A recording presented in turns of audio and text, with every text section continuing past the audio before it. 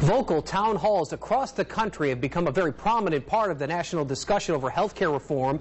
Local Congressman Tom Perriello from Virginia's 5th District is on the front lines of that debate. He's in the midst of 13 town halls on the topic with residents across his sprawling district.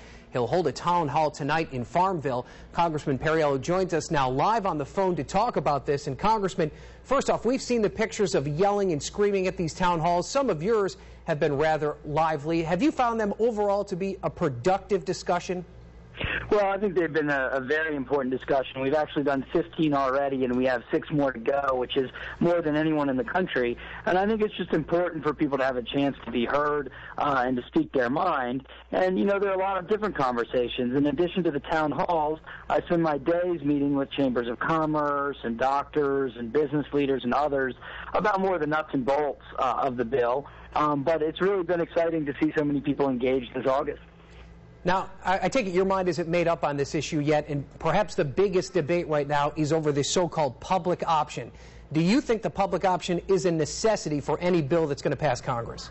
Well, I actually think the biggest debate for people in the middle right now is cost.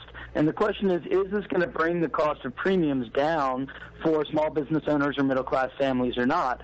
And my reason for being a no so far is that I don't think we've done enough to create that competition. If I see a plan that I think is going to bring those costs down, I'm excited to support it.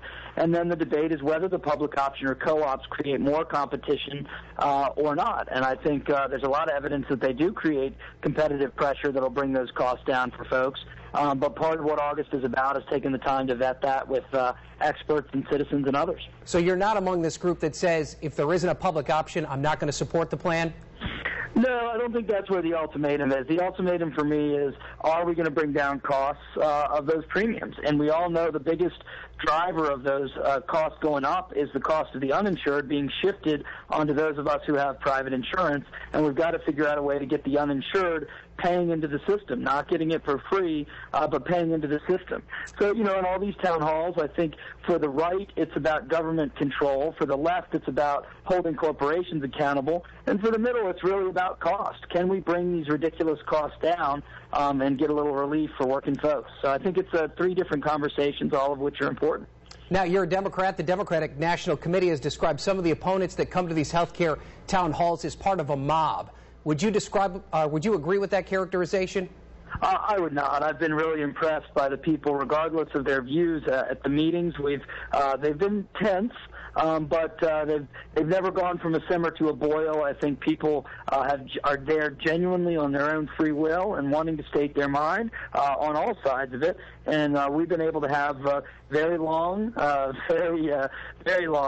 meetings, and that's been part of it too, is making sure we all cut people off and give people a chance to be heard. All right, many more to come for Congressman Tom Perriello. He has one tonight in Farmville at the Prince Edward Middle School. Congressman, thank you for joining us. Thank you.